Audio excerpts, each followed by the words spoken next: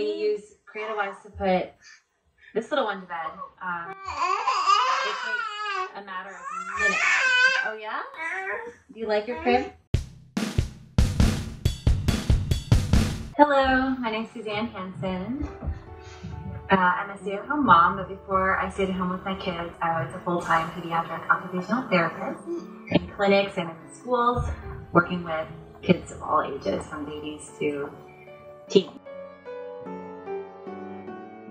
For my first, she's now 2, it took us up to 2 hours at night just to put her down to go to sleep. And that it didn't include wake-ups in the middle of the night. And naps were really hard for her. She was never able to take a nap in her crib.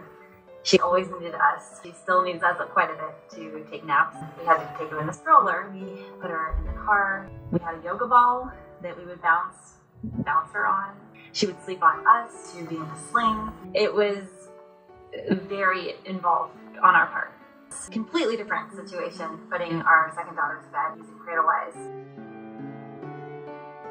When we got the Cradlewise crib, it was completely different from the very first moment. I laid her down inside there. She seemed happy. She actually started making a cooing sound, and she's like kicking her legs, and she was super content. So I felt so much more comfortable about putting her in there.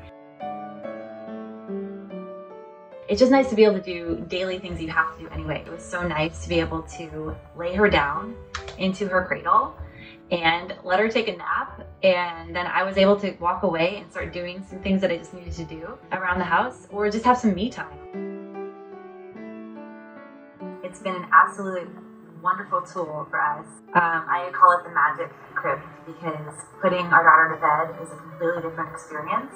I would not be able to live without it now. It's been so helpful. It's like having an extra set of hands to help you at home with your baby.